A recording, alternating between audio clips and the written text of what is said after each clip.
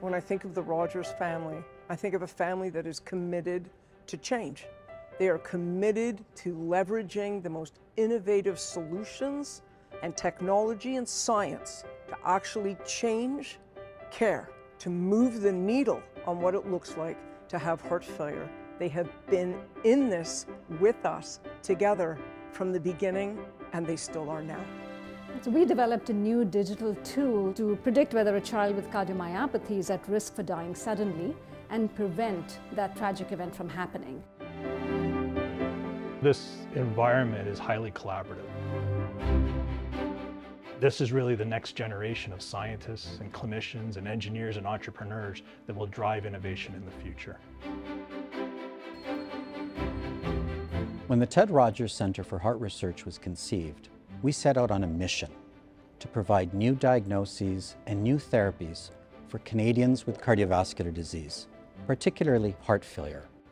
What this incredible gift has managed to do is bring three world-class institutions together on this unified vision.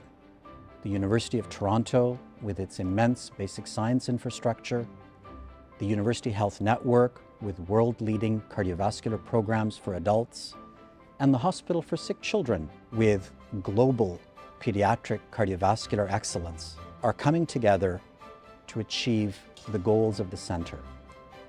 We're very proud of what we've achieved in the last few years and tremendously excited about the future. You can say that. You have changed and saved a life, and you have done that for many. But often, it's really important to think about the one person whose life you have absolutely transformed.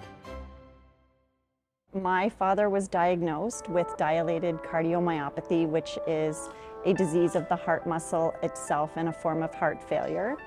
I ended up being the first in my generation to be diagnosed. So my father has a brother and identical twin sisters that have the same condition, as well as two first cousins. Right after I was diagnosed, I got a call personally from one of the researchers that is working in the cardiac genome clinic. From a research perspective, they had hit a jackpot.